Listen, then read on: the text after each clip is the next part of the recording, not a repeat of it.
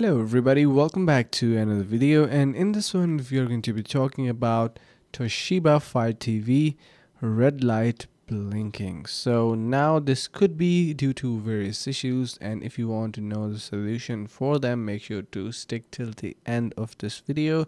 So if you have same exact question that why the light is blinking on my Toshiba TV, so the issue could be while many people don't experience issues with their Toshiba TV, some people report that the power light on their TV won't stop blinking or flashing.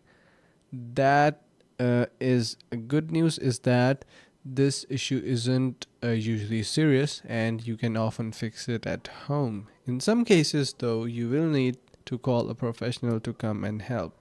Try to following uh, Try the following tips and your TV will probably stop blinking. So first of all is to update your firmware. Now a firmware is an internal operating system developed inside these machines or TVs. So if you want to simply update them, you simply need to press home button on the remote, find the apps icon on the home menu, select the help button and choose system software. Choose update software and the TV will then install new firmware and then restart once it is done. When you see the TV restarting, check to see if the light is still blinking or not. If you have a Toshiba TV that was made for 2016, the steps are a little different. You can simply press the menu button, choose support, choose software update, and then choose update now, and that should probably update your firmware. And make sure to check that if your TV is still blinking the light or not.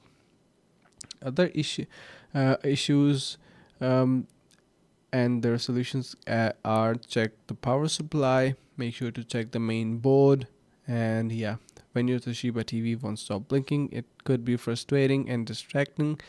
If you notice your TV is blinking, make sure to take the steps to fix the problem right away. Check the firmware and update needed. If that doesn't work, call Toshiba support and check for power supply and TV's main board. So I really hope you found this video helpful.